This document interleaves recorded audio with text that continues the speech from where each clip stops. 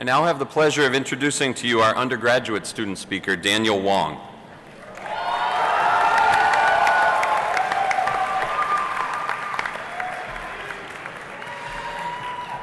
Daniel is graduating with a BS in electrical engineering.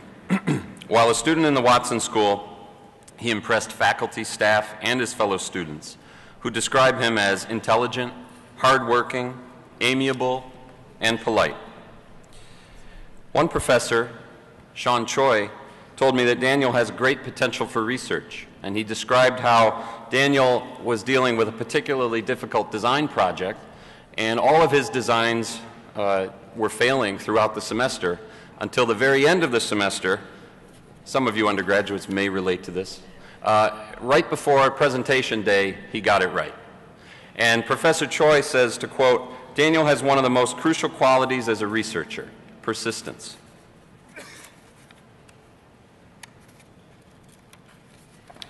Daniel is the recipient of the Lockheed Martin Honors Scholarship, a member of Tau Beta Pi Engineering Honor Society, and he has made the Dean's List every semester at Binghamton University. Please give a warm welcome to Daniel Wong.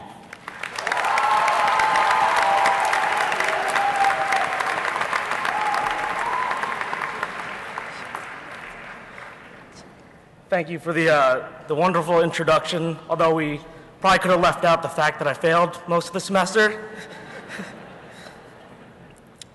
It is such an honor to be speaking to you all today.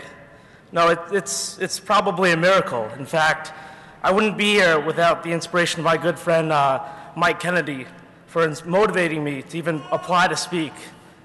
There you are. Today, I will be sharing with you my experiences here while studying engineering at Binghamton University and the most important lesson I learned.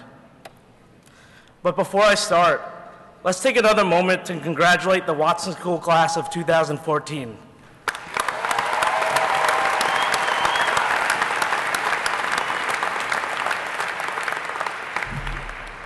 And graduates, let's take a moment to thank all those for their support. Family, friends, faculty and professors, TI-84 calculators, Yahoo Answers, Wikipedia. Standing here today, ready to graduate, I can't help but feel like I was just starting out yesterday. There I was, ready to get involved in clubs or hang out with friends and explore the freedom college had to offer. I was even ready to be a typical engineering student and have every class in the beautiful engineering building on campus. It didn't take me long to realize that engineers never really have class in the engineering building. And there's not really that much time for getting involved in clubs, hanging out with friends, or having much fun. But looking back through my college career, I have truly enjoyed my time at Binghamton. Back when I was a sophomore, I applied to be a tour guide. I wanted to show prospective students how great my first year had been. And you'd think that such a charming and dashing fellow such as myself would have gotten the position instantly. However, it turns out that they don't really want tour guides. They only talk about how great engineering is. But how could I not feel this way? As engineers, we're the ones who will design the technology of tomorrow and solve all of the world's problems. Engineers will not only save humanity, but also provide the means for our world to thrive. And I'd be lying if I didn't feel a little entitled to a job or an internship, or at least a summer where I didn't have to work at a pizzeria.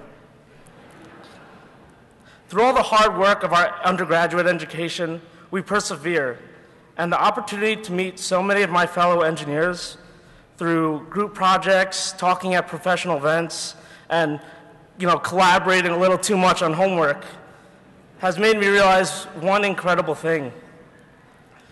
Watson engineers are some of the smartest and most talented people I've ever met. And not only that, but also some of the greatest innovators and biggest dreamers of our time. I stand here and look upon my fellow classmates. I see entrepreneurs and CEOs, astronauts, lawyers, scientists, and professors. I see web designers, innovators, inventors, or ones that serve and protect our nation in the armed forces. Or some like myself simply aspire to marry rich.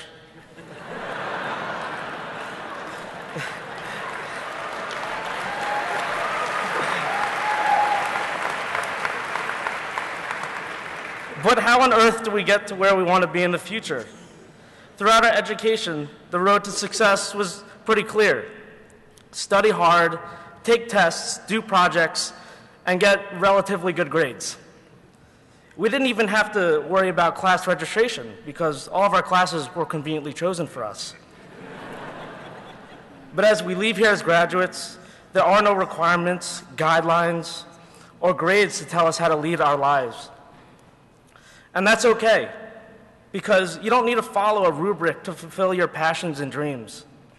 Whether you're preparing or looking for a job or going to graduate school, you want to start a business or Kickstarter project, or simply travel the world, the one thing you need to do is to spend every day moving closer towards your goals. We are all capable of accomplishing great things, as long as you're stepping in the right direction. So don't wait for a professor to assign a cool project. Take the initiative to start one yourself. And if you want to invent the next cool device, develop the first prototype. If you want to write the next viral app, write that first line of code. If you want to start your own business, call the first client. Or if you finally want to see what's the hype of Game of Thrones, legally download all 4 seasons. Binghamton University has helped us grow into the smart and talented individuals we have become. But what will you do in order to lead a successful career?